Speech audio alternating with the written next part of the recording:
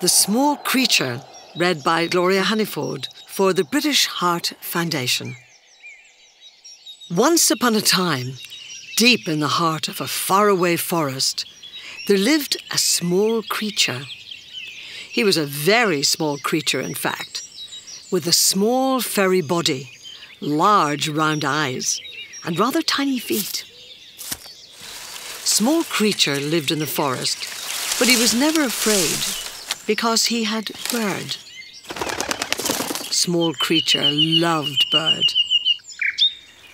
Whenever he felt a little sad, she would always visit and sing a most beautiful song to cheer him up. Small Creature was so happy that Bird was always there. He would snuggle into Bird's soft feathers and say, "Bird, we will always be together, won't we?" And Bird would answer, "Yes, we will always be together." Now one day, Small Creature woke up feeling sad and called for Bird. "Bird! Bird?" But there was no answer. He decided that Bird must be hiding, so he started to search. "Bird, Bird, where are you? Why aren't you here?" Still Bird did not appear. Small Creature suddenly felt very scared. His insides went all wobbly and he felt a little sick. Where was Bird?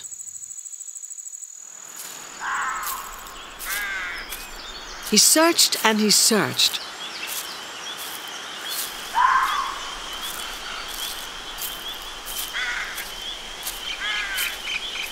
Until he was deep inside the forest.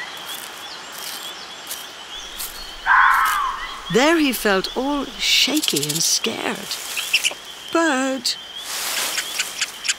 Bird! Is that you?" "Who are you looking for?" asked Squirrel. "I'm looking for Bird. She must be here somewhere." "I'm sorry," said Squirrel. "Sometimes our friends go away to a place that we cannot go to. It may have been time for Bird to go to that place. But she must be here. I had lots of things I wanted to say to her, and now she won't know." "Don't worry," chirruped Squirrel. "I can help you. We can make a special message chain to tell her everything." Squirrel helped Small Creature draw pictures and write words to Bird on large tags. Now we can put them somewhere that was special to Bird. "Trees!" shouted Small Creature. "Bird loved trees." Soon the whole tree was full of messages. When the wind blows, it will take all your messages to Bird, and Bird will know how much you loved her and miss her. "I will always be here if you need my help or if you feel scared." "Oh, thank you, Squirrel." And Small Creature felt a little bit better.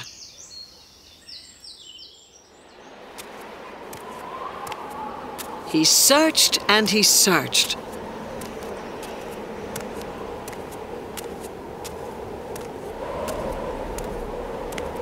Until he reached a rocky place.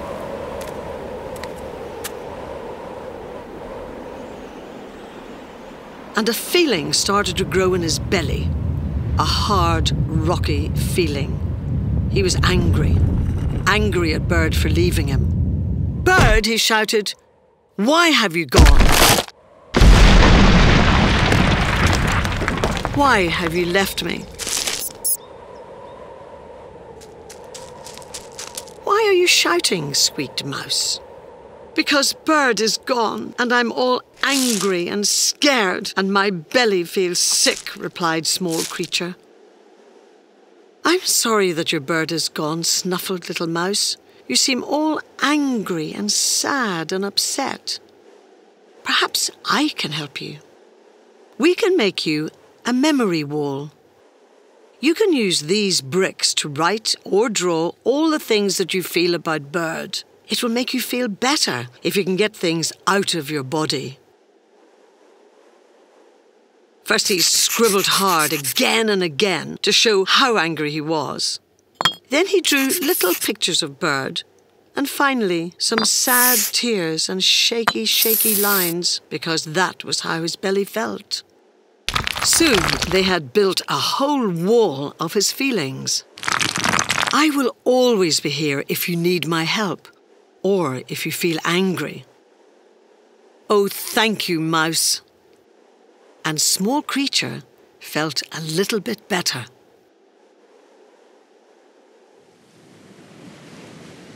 He searched and he searched.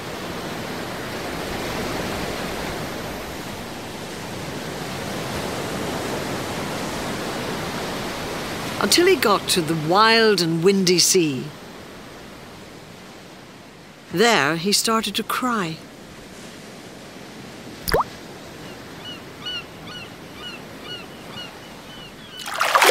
Why are you crying? asked Fish.